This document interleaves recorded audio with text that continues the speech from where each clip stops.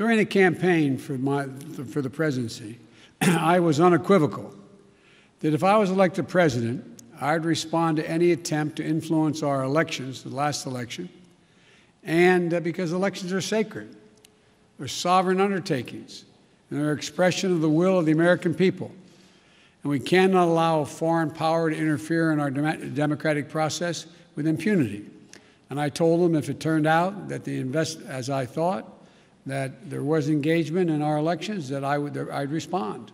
When we spoke again this week, I told them that we would shortly be responding in a measured and a proportionate way because we had concluded that they had interfered in the election and solar winds was totally out of the inappropriate.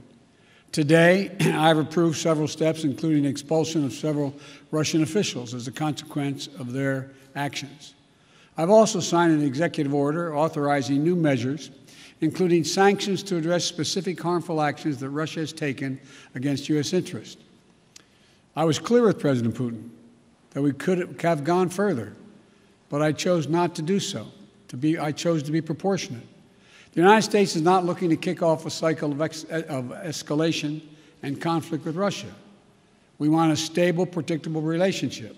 If Russia continues to interfere with our democracy, I'm prepared to take further actions to respond. When I spoke to President Putin, I expressed my belief that communication between the two of us personally and directly was to be essential in moving forward to a more effective relationship, and he agreed on that point. To that end, I propose that we meet in person this summer in Europe for a summit to address a range of issues facing both of our countries. Our teams are discussing that possibility right now.